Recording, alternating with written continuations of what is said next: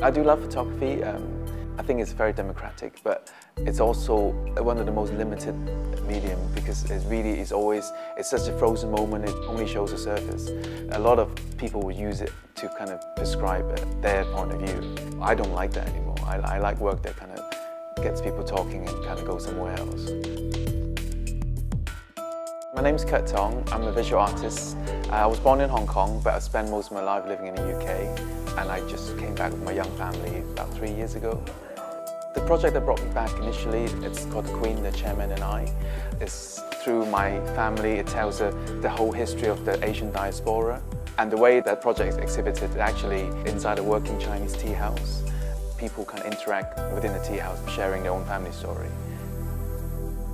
I think what really ties my career so far together is all the work is always inspired by what's happening around me. Every piece kind of questions the boundary of what makes photography, how to define it. Kursaleté Prints is the project that entered for the WYNG Masters Award. It's a satire on the art world of photography. If you look at Kursaleté, it's actually my name, Kurt, and Salté, it means dirt in French. Instead of using ink, I wanted to use dirt as the printing material. I used the same picture. It's actually just the skyline of the Victoria Harbour. I photoshopped the skyline out so it's kind of plain white paper. I applied glue onto the white area and went to different areas of Hong Kong to collect dirt. Generally, it takes an afternoon really to collect the dust, and it can only be done on a day that the weather's dry, so you can really only do one print a day. It's not a scientific research.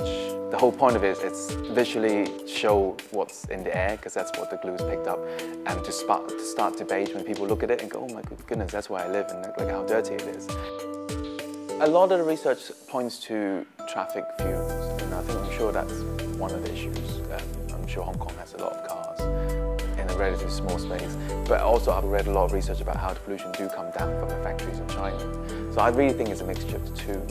It's trying to strike a balance between economic growth and controlling the hours of factories being open. There's also one print that entered. I left under my sofa for 2 days. That's where I spend most of my time. I kind of wanted to know what am I breathing in at home, and actually the air is everywhere. It's not just on the roadside, it's not just in Causeway Bay, it's where you live, it's where you work. I think it's the most powerful it's ever been. If you consider it as a brain map, photography is the word in the middle, and it's kind of extended in a lot of different arms, and I'm kind of experimenting each arms individually with making different works.